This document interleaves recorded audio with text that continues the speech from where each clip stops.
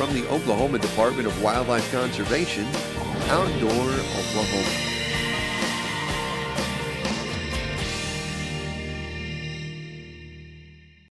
Well, hello and welcome to Outdoor Oklahoma. I'm Todd Craighead. You know, no matter what type or level of fishing that you enjoy today, whether it be for stripers or bass or paddlefish or trout or catfish or whatever it is, it's likely that you can trace your fishing roots back to the simple bobber and worm for panfish. And today we're going to join Dan Martin and John McLean up on Fort Gibson and rediscover just how much fun panfishing still is, no matter what your age. We're also going to take a look at the Wildlife Department's Shotgun Training Education Program and get a few shooting tips from a couple world champion shotgunners. But first, let's kick it off with some pan fishing at Fort Gibson. Yeah, we're on our way to a shore lunch here. Hello, my name is Dan Martin, and this is my story. I started off about 44 years ago. My very first trip, my grandpa took me on a bluegill fishing trip. I've been hooked, line, and sinker ever since. Well, folks, we're going to kind of sneak out here in the boat a little bit. We're going to watch our depth finder here, our fish locator or depth finder, and we're going to see if we can spot a good area to set up on top of and see if we can catch some fish. Well, folks, we got John McLean here with us today, and I'm going to kind of show him real quick here the kind of tackle that we're going to be using today and how you can set up for your tackle for your fishing trip. Anyway, we're going to use a real simple little slip bobber system, which is just a bobber stop with a real small bobber. First, you put your bobber stop on, and you just slip that right through there. Then you pull this down, pull the tube out of there, like so, and then you cinch it down real good. There's your bobber stop. You just take that, just snip off the ends of that.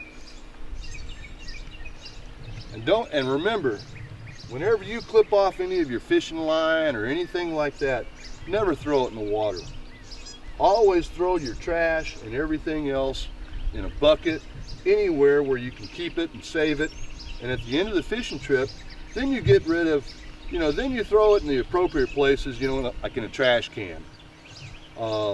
Fishing line and things of that sort are just devastating on our environment. And so, but it's just one little key note there. Now we'll take this bobber. Hey, there we go. Now we tie our hook on. And I like to use real small little perch hooks, but with a long shank on them. Because a lot of times, those perch, sometimes they'll swallow that hook to the point where you can't get them. So you use a longer shank hook, and then you got something to grab onto.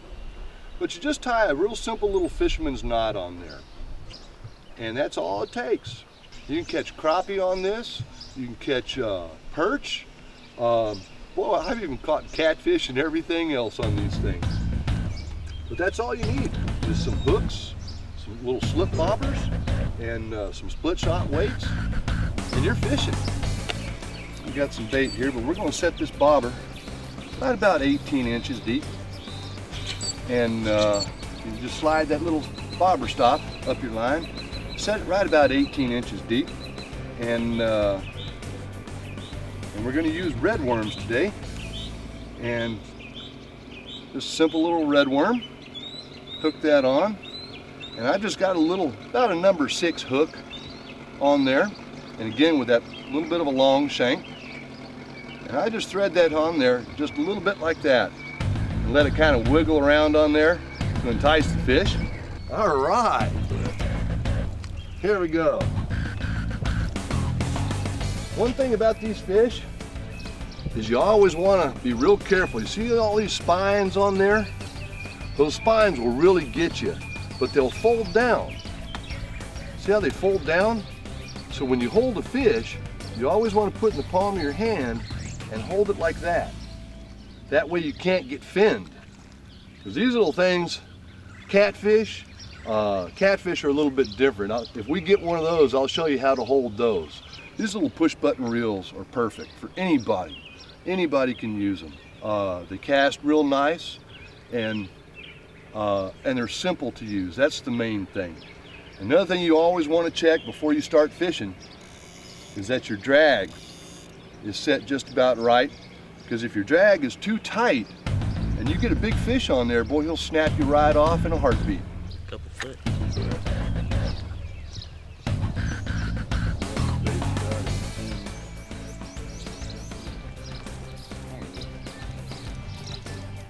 That may be a little better one.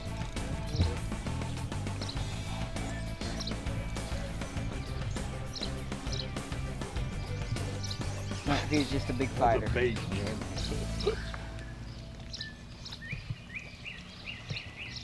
A lot of times, folks, when you cast your line out, you want to let it set real still for a little bit. If you don't get a bite, just wiggle it a little bit, let it set again. You don't want to constantly be moving your line and pulling your line in. You want to let it set still and let that worm wiggle around a little bit. Another one. You got another one, John? Yeah. Hey, I was fighting pretty good. Oh. There he is. I like to see it when that bobber just goes.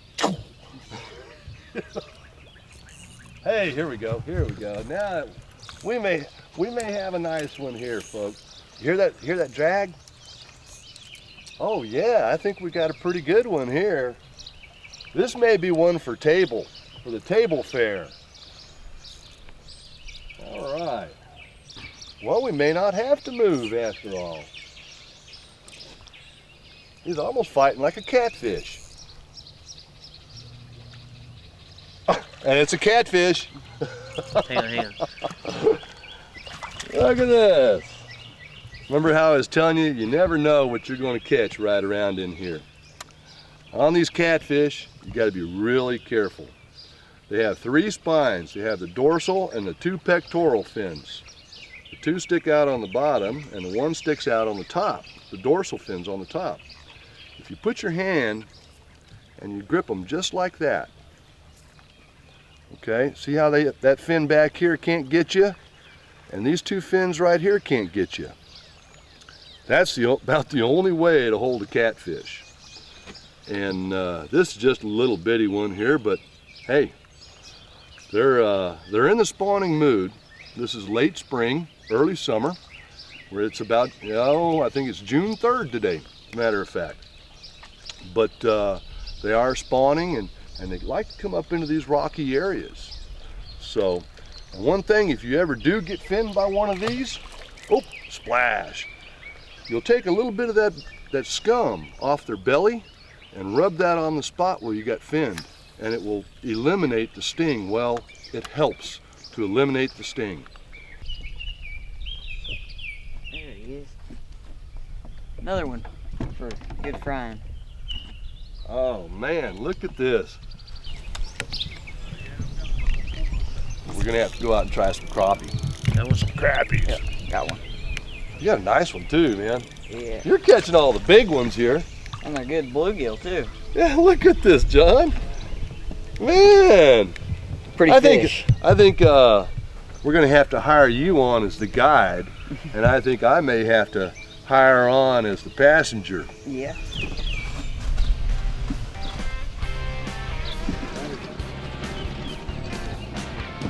I'm even trying to steal your spot here. Finally, I may have an eater.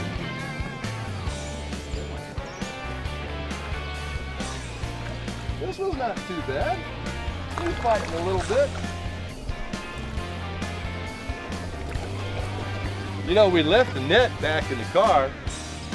Thankfully, we haven't caught anything big enough yet where we're going to need a net. And if we catch one big enough where we need a net, it's going to be a great day. Oh, I missed mine. Yeah, we almost had one more double here. Well, they're just picking my worm to pieces here. Look at this. That one was nice, Jess, for a big fry. Got one. Another Feels one. like another good one too. Another one for last year. Oh, I got one too. Double. Another double. And like usual, yours is beating the heck out of mine.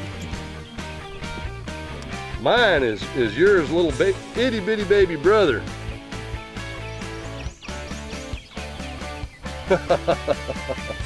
John, I don't know. I think I'm gonna have to take you fishing more often. We're sitting here in a boat. You could have just as much fun just fishing right from the bank, couldn't you? Oh, yeah. You guys could bring your kids out, bring your children out, and just have a grand old time. Proficiently being able to shoot a shotgun is considered one of the essential skills for any outdoor sportsman. And with any skill, there's certainly a right way and a wrong way to go about it. Several years ago, the Wildlife Department saw a need and created an educational program to teach people the basics of shooting a shotgun. It's called the Shotgun Training Education Program, or STEP for short. And today, the program is one of the most requested educational programs that the Wildlife Department offers. Today, we're going to visit with Ed Kunis, the program coordinator, as he catches up with two of our country's top competitive shotgunners, John Michael McGrath and Vincent Hancock.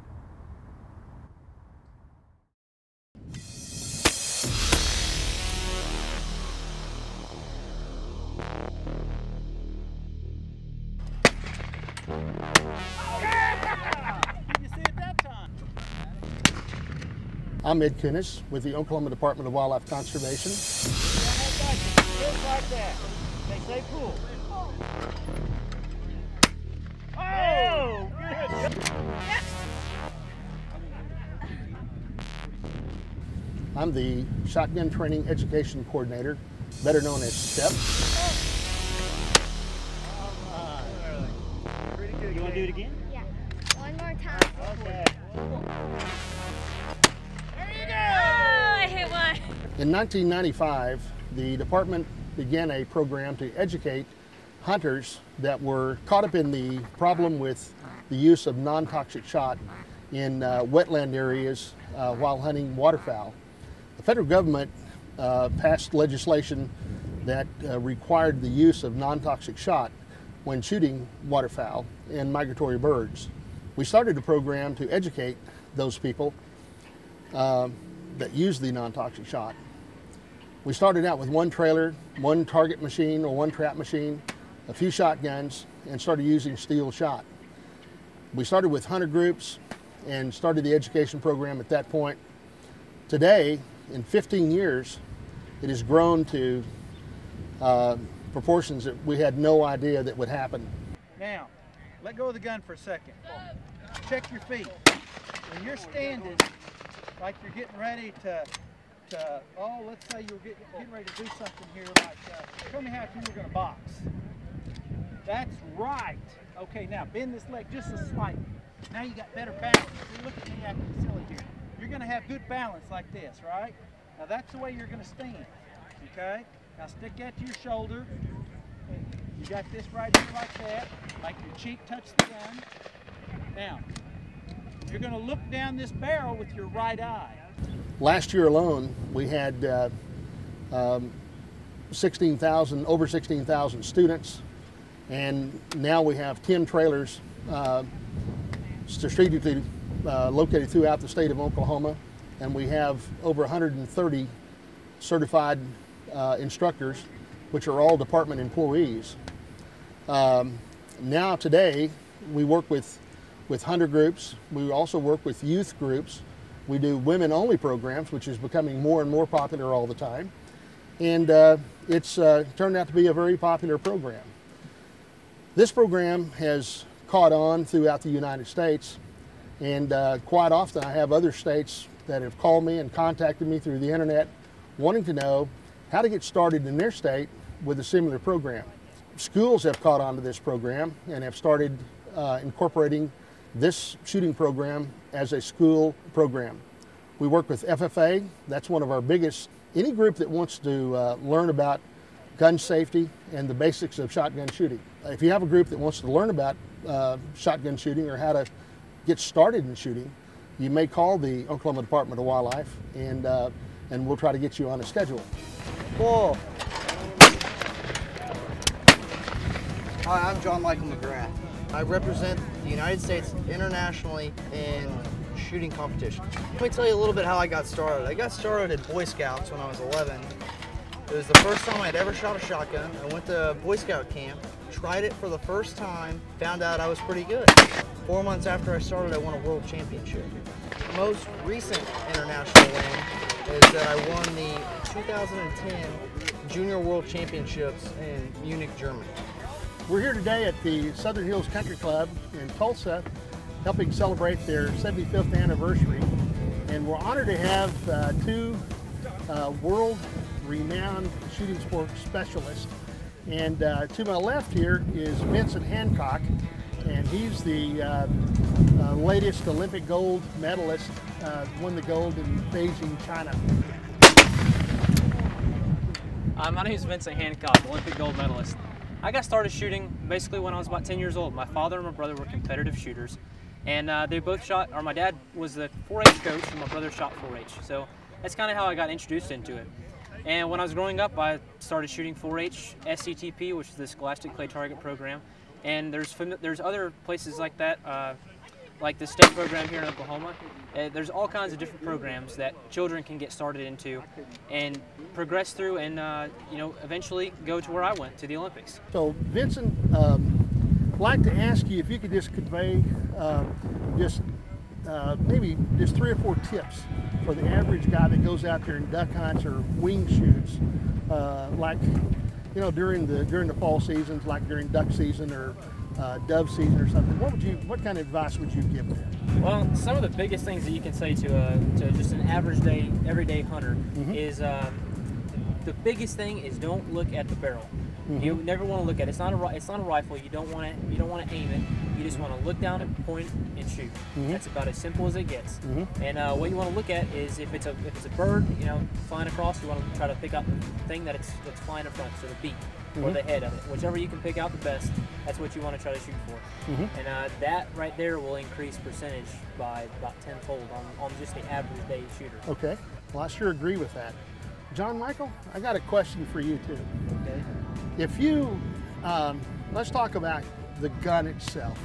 And there's a lot about buying and choosing a gun. And a lot of people, they go just out to the store and buy a gun, maybe because it looks nice, or maybe because it costs a lot, but there's more to it than that. Can you kind of maybe bring up some important points about the gun itself? You make a great point. There's a couple things you want to look at when you select a gun, a shotgun, rifle, anything. The first thing you want to go off is personal preference. Does it feel good to you? Is it balanced correctly? Can you maneuver the gun correctly? You don't want to give a younger student, a younger hunter, a gun with a 32-inch barrel that weighs 10.5 pounds. So if you're interested in learning how to use a gun, just give us a call and we'll teach your group how to do this. Just call the Oklahoma Department of Wildlife and we'll work with you. Well, if you didn't already know it, John Michael McGrath proudly hails from Oklahoma. But he's not our state's only shotgunning superstar. Ed Kunis also recently received national recognition for his efforts to promote and educate people through the Wildlife Department STEP program. And well, for pan fishing, it may be as simple as it gets. But if your objective is to have a good time, then a bobber and a worm on a hook may be just the ticket. Plus, it's a great way to introduce someone new to the sport. Thanks for watching us today. To find out more about outdoor opportunities in Oklahoma, log on to wildlifedepartment.com. For all of us at your Wildlife Department, I'm Todd Craighead, and we'll see you right here next time on Outdoor Oklahoma.